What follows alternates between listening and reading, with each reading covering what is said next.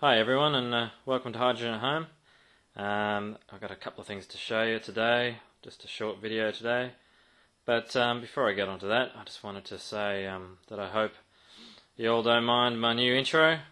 Due to all this recent video theft and piracy, I've kind of had my hand forced a little bit to create something like that, and my new watermark across the bottom of the page. I myself have had at least 3 videos taken and put onto different users' sites and renamed and been used to advertise to sell crap hydrogen stuff, through links to websites and stuff. For the record, I don't endorse any of these products. I'm a completely independent person doing this as a hobby. So if you see anything for sale and any of my videos have been used to advertise that, it's not true. You'll know if anything like that happens because I'll talk about it on my videos. So I hope that clears that up, and we can move on and these guys can get taken off the air as quickly as possible.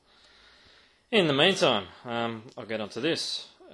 This right now is set up. I've got 12 plates set up in this.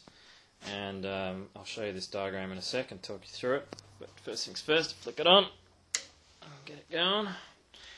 Right now it's set up 13.8 volts and it's a bit over 5 amps. That'll creep up.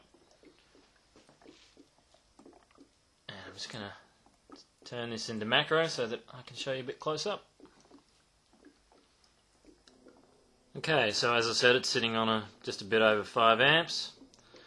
I tested this just a short while ago on 8 amps, and it was putting out about 500 millilitres a minute, which was giving me an MMW of around about 4.5. That was pretty consistent throughout the tests, low amperage and up to sort of around about 8 amps. And this is the circuit diagram for this.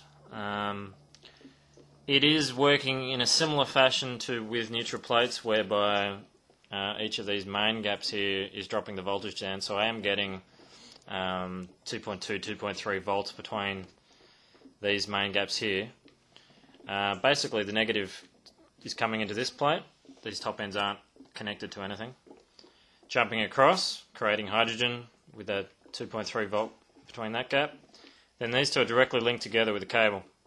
So there's no hydrogen as such been generated between these gap here. There is a slight bit of voltage in there, maybe 0.03 of a volt.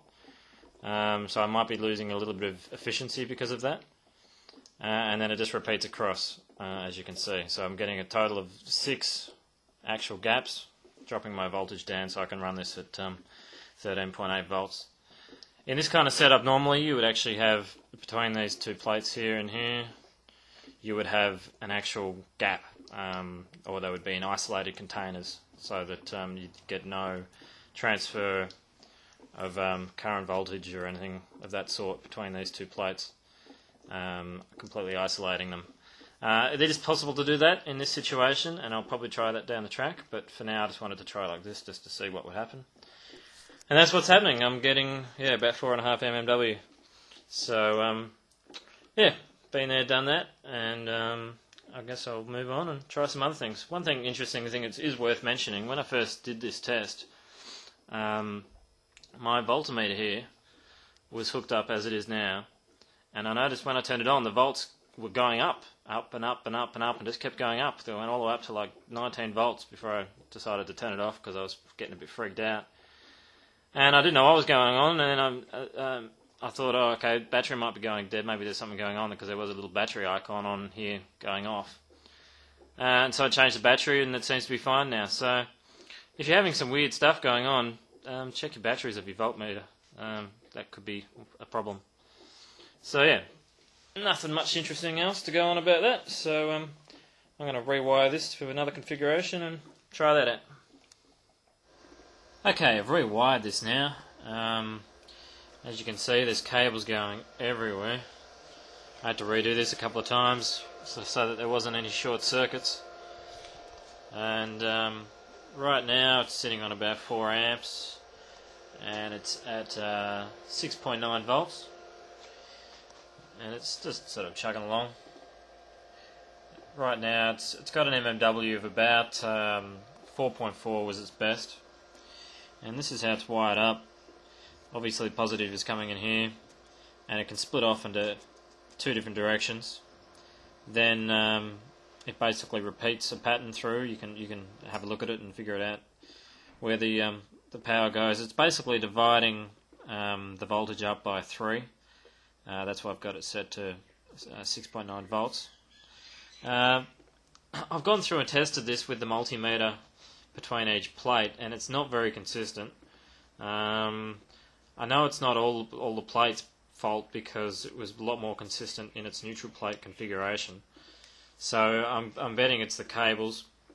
They're not all the same length, and as you can see, a couple of them have got joiners in them and stuff. And the connection on the plate itself, where the cable goes on, probably has to do with how consistent that is as well. So not a perfect test, but it's still something to try out. And 4.4 isn't amazing, but it's not completely terrible. So yeah, something to try out. And yeah, that's me for now. I'll see you all soon.